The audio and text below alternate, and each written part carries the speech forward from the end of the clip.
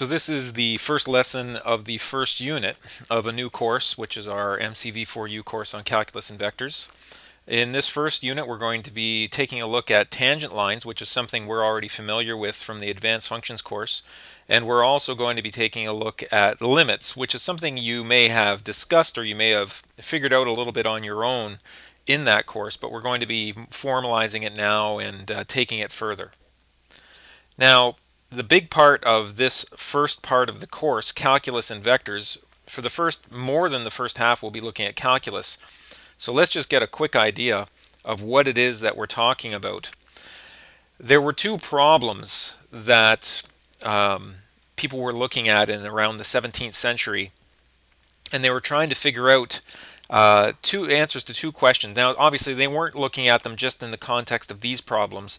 They were also looking to use or to solve these problems to help them solve other problems that were being worked on at the time. The first one is, what is the slope of a tangent to a curve? Now, we've already discussed this in the context of approximating the slope, because as you can see here from this very rough diagram, I could, if I want to know the slope at the point A, well, I can approximate that by just drawing a straight line between A and B, and if I move this point B closer and closer to A, in other words, if I make this gap, this delta x, which we've also represented as h, if I make this gap very small, so if I make the gap only this wide, then that line, the slope of that line, is going to be a better and better approximation of the true tangent line. But how can we come up with a true tangent line? That was one of the questions that led to calculus, the idea that an approximation is not good enough. And the second one, which we really have not touched upon at all, which is there any way that I can take this continuous and smooth function, f of x? Now, in this case, you might look at that and think, oh, that looks like a sinusoidal function.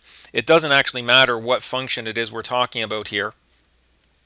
The question is, can I figure out the area of this shaded region under the curve between any two values of x, between a and b? So I know if this is the function f of x, I know that this has the coordinates b comma f of b, and I know that this point has the coordinates a comma f of a. But is there any way that I can somehow figure out this area? And so that was another problem that was being worked on, and you couldn't solve this problem until calculus was developed. Now, for what we're going to be looking at today, really very much of just a refresher of something we've looked at in the past, which is the idea of rationalizing expressions. So if I start with an expression that involves some radicals, and in particular I have a fraction here where I have a radical in the denominator, that expression, root a over root b, is the same thing as root a over root b multiplied by 1. And we've done this many, many times, the idea that you can multiply anything by 1 and it doesn't change that thing. But 1 on its own may not be very interesting to us, but far more interesting might be to multiply by this way of expressing 1, which is root b over root b. Now, of course, it is understood that here b is not equal to 0. We already had a b in the denominator of the original expression, so b was never going to be allowed to be 0. But if I'm going to multiply it in this form, I have to be aware of the fact that that denominator cannot be 0. And what happens is root a times root b becomes the square root of ab, but root b times root b is just equal to b. And I have rationalized this denominator. There is no more radical in the denominator here. Now that's a pretty simple case. A more complex and a more interesting case would be something where I have a more complicated denominator. For the sake of simplicity, I just made the numerator 1 because we don't actually care about the numerator, and there's no point in making our lives difficult with the example. Our lives will become difficult enough as we work through the homework associated with this. So I have 1 over the square root of a minus the square root of b. So the way the 1 that I'm going to multiply this by, I didn't write it out this time, but hopefully you can understand that this is the 1 that I'm multiplying by, and that value is I am multiplying by the what is known as the conjugate of the denominator. So I have square root of a minus the square root of b. The conjugate of that, as I say here, square root of a plus the square root of b is the conjugate of square root of a minus square root of b. So I multiply top and bottom by the conjugate. 1 multiplied by this conjugate is simply root a plus root b. But square root a minus square root b times square root a plus square root b, this is the pattern of a difference of squares. So maybe I'll just a little quick aside down here. So I have root a minus root b times root a plus root b. Let me just clean that up. And that is a difference of squares, and that means I'm going to take the first value, all squared, that's root a, all squared, minus the second value, all squared, that's root b, all squared. And of course, the square root of a all squared is just a, minus the square root of b all squared is just b. And so we end up with a minus b in the denominator.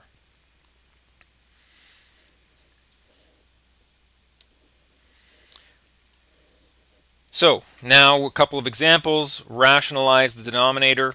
So in this case, now the one thing for this fairly simple one is that the only thing I need to really get rid of in this denominator is the radical. So although it would be correct to multiply top and bottom by 2 root 3, it's actually unnecessary to multiply by the 2. Doesn't add anything. All we want to do is get rid of the radical. And so now I end up with, in the numerator, I end up with 4 root 3. And in the denominator, I get 2, and I'm only going to do this one time, root 3 all squared. Root 3 times root 3 is root 3 all squared. But of course, I could have actually, I should have simplified this further. I realize only now. I had 4 over 2 here, but I'm seeing that now. So 2 goes into 2 once, 2 goes into 4 twice.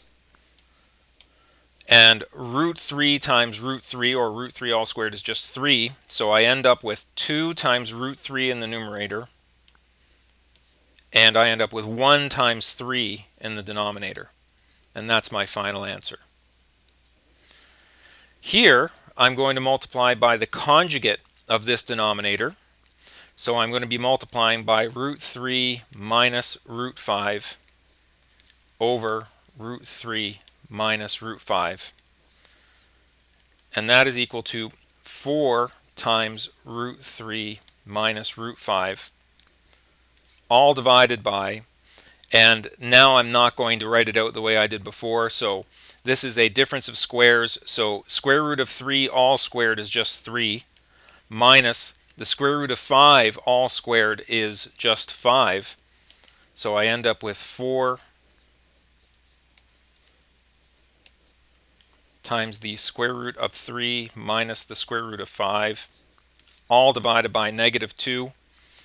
And to simplify that, we are going to 4 divided by negative 2 is simply negative 2 times the square root of 3 minus the square root of 5. That's perfectly good as is. Or you could have written this as negative 2 root 3 plus 2 root 5. That would have been fine. And of course, to write it the other way, 2 root 5 minus 2 root 3. Any of those are perfectly fine. The important part here, of course, was rationalizing. But this step, from here to here, you must do this step. If you left it in this form, you would be facing some sort of deduction for not seeing that you could divide out the common factor there, make the division. Okay, now sometimes you will be asked to actually rationalize the numerator rather than the denominator. And we'll see later on as we continue with this unit why that could end up being useful. So it's the same idea though. So to rationalize the numerator in this case, I just multiply by the conjugate of the numerator. So that's going to be root 72 plus root 8 over root 72 plus root 8. And I get a difference of squares here, so this becomes 72 minus 8 over, and I don't like to multiply this 10 into this entire term yet, because sometimes I'm looking for something to divide out between the numerator and denominator.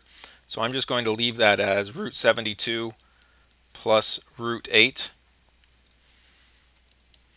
And then we have 72 minus 8, which is equal to 64 over 10 root 72 plus root 8. And my instinct there, or my preference there, was correct. I can divide 2 into there 5 times, and I can divide 2 into there 32 times. And so I end up with my final answer is 32 over 5 times the square root of 72 plus the square root of 8. Now beware of any temptations you may have to rationalize this again. We were specifically told to rationalize this in the first place.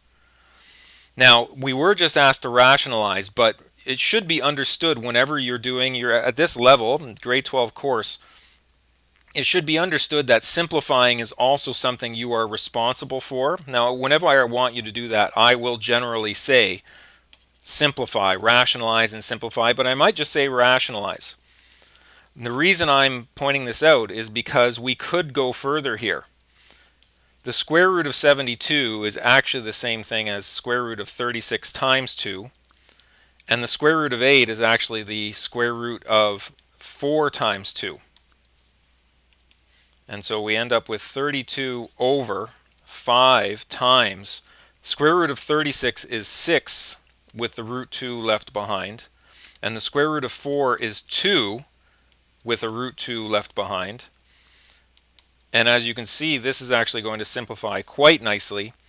5 will stay out in front for one more round here. 6 root 2 plus 2 root 2 is actually 8 root 2.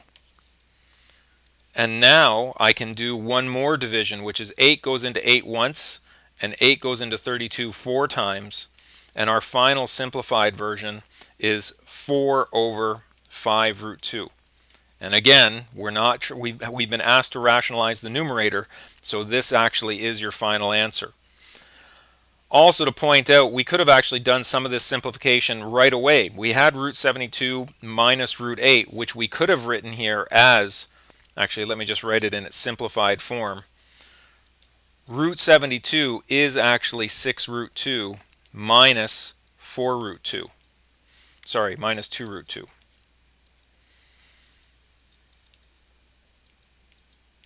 So we could have actually made that simplification right away, which would have made things much easier. But part of the idea here was to show you that the idea of multiplying by the conjugate still applies, whether it's numerator or denominator. Okay, let's move on to this next one. It's not an equals. We're actually going to be multiplying here by the conjugate. And this one's a little bit more intimidating. It's not just numbers. We've got a variable here inside the radical and a variable here in the denominator. But remember, our goal here is simply to rationalize. So I'm going to take the conjugate of the numerator, which is the square root of x minus 6. Be careful with your notation here. Make sure it's clear that x minus 6 is in the radical, minus 5 over the square root of x minus 6 minus 5. And that is equal to, again, difference of squares in the numerator, so that's just going to be x minus 6 minus 5 times negative 5, that's minus 25. So a little bit of a curveball there. Because this 5 was not a radical, I do actually have to square it, whereas I'm using the squaring action just to get rid of the radical sign for x minus 6. And this one is just x times the square root of x minus 6 minus 5. And simplifying that, I get x minus 6 minus 25 is x minus 31 over x times square root of x minus 6 minus 5. And nothing further can be done to rationalize that numerator. It is rationalized, and there's no way to simplify that denominator. And that's it for this first lesson. Hopefully you found that quite straightforward, just a review of some past concepts, and you can go ahead and try to put that into practice in the assigned work.